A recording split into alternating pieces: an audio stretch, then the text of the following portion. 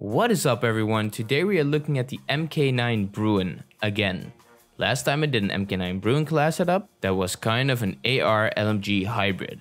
I think it is really strong, but this time I decided to make a different kind of build.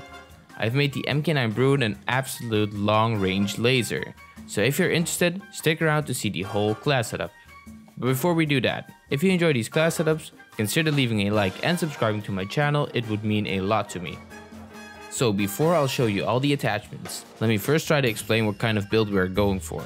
I want to make the Bruen as strong as possible from long range and making it as stable as can be. I don't need any speed or mobility. To counter this, I will use overkill and use an MP7 for speed and mobility.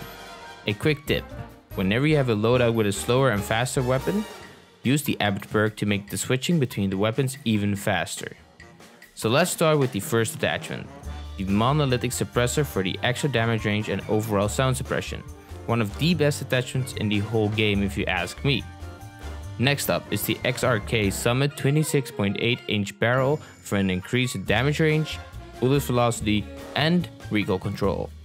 All extra buffs we are going for. This will give the Bruen the most increase possible in the range category. Up next is the VLK 3x optic, my personal Warzone favorite at the moment. It is a great medium zoom scope with a quick ADS speed. With the VLK, you will be ready for any fight possible, even from long range. Up next is the Ranger foregrip. This will give the Bruen more recoil control and aiming stability. This will make the Bruen even more of a laser, and hitting shots from long range will also be way easier.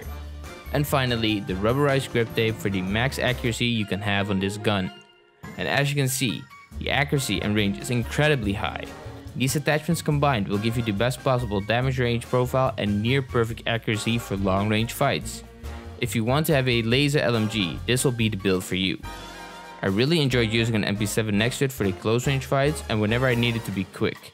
But even without overkill, it is still viable on its own. My name is Exceptional, and if you enjoyed this class setup, please consider leaving a like and subscribing to my channel, and I will see you in the next video.